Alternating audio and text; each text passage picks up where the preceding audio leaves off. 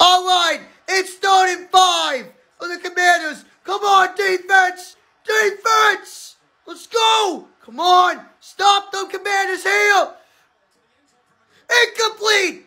Let's go! All right, it's 4th down for the Commanders. One more stop. One more stop, man.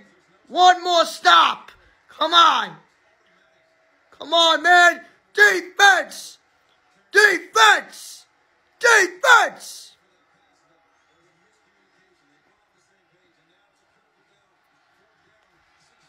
Here we go! Come on, Giants! Defense! Defense! Here we go, here we go! 4th and 5.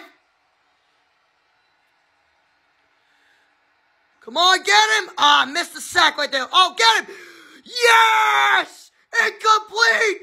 Let's go! The Giants win! They are moving to 2 and 5. Let's go! Finally, the Giants win!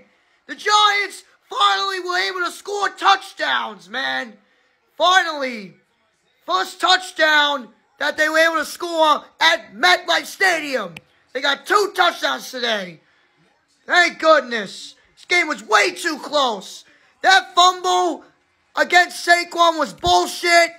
I felt like the refs should have reviewed that more, but it's whatever. This game is way too close. The Giants didn't even have they didn't even have Daniel Jones or Andrew Thomas, Matt Peart, and John Michael Schmitz. They didn't have any of these players play today. I think Tyrod Taylor is a solid backup quarterback. That's what I think. I think he's solid. Technically, the Giants would have been 3 and 4, but they got robbed against Buffalo.